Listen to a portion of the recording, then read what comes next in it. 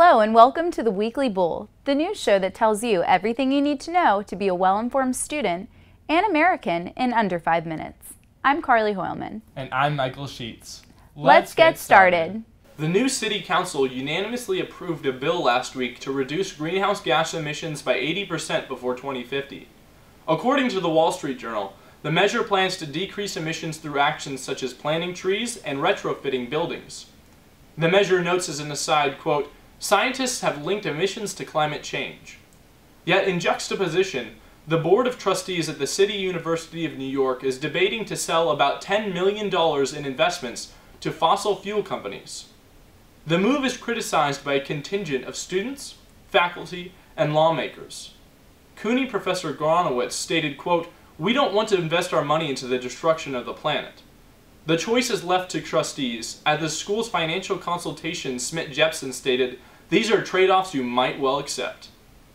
Last weekend, King's students Ryan Skinner and Jordan Frankfurt claimed first place in NYU's inaugural Bitcoin-themed hackathon, HackBit, sponsored by Bloomberg, Blockchain, and Chain.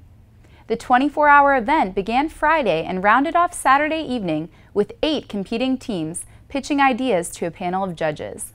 The task was to create an application using one of 3 Bitcoin application programming interfaces. Skinner and Frankfurt's team, To the Moon, created a Space Invaders game that awards tiny fractions of Bitcoin to high scorers. Judges included Bitcoin millionaire Yifu Guo and New York City venture capitalist Fred Wilson, who presented the first place prize of $1,500 in Bitcoin. Congratulations, Jordan and Ryan. Nestled between the awe-inspiring Brooklyn Bridge and bustling Wall Street, South Street Seaport's neighborhood-wide celebration, Out to Sea, has taken over the waterfront, according to the event's website. The festival, which features emerging talent in art, music, and craft, encourages native New Yorkers and visitors alike to walk the cobblestone streets and explore the unique neighborhood. The festival will take place again this weekend, November 22nd through the 23rd. And now for the top 5 OATKC post of the week. I didn't come to King's to be a housewife.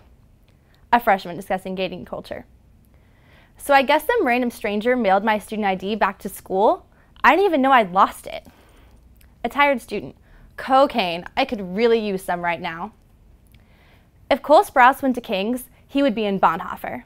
And then Dylan Sprouse would be in Lewis. Student 1. Wait, has anyone held the door open for me this semester?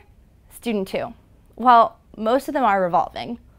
Those are the headlines. Remember to follow the Empire State Tribune on Facebook and Twitter for more top stories. Signing off, I'm Michael Sheetz. And I'm Carly Hoilman. Thanks for bearing the bull.